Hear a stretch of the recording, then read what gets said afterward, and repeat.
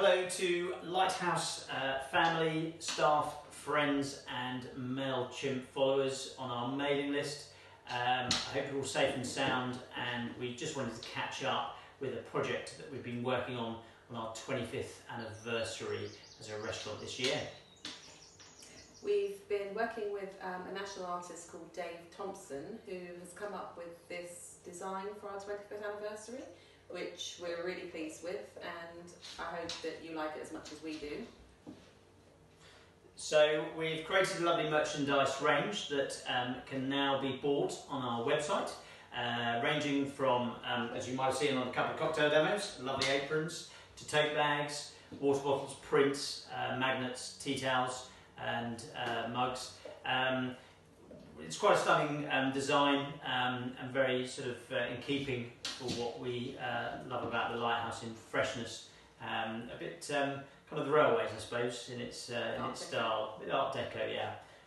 But I hope you like it, as Max says, like we do, and that you'd like to have a little bit of the Lighthouse whilst we are not there, obviously, at the moment.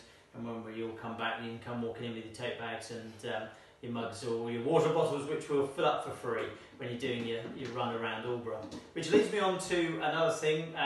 With our new mail list going out tomorrow, we have got a few items on there for catching up for what we've been up to. But one of them also is a great achievement, obviously, from Captain Tom Moore and his fundraising, but also another one which is Run for Heroes, 5k for £5.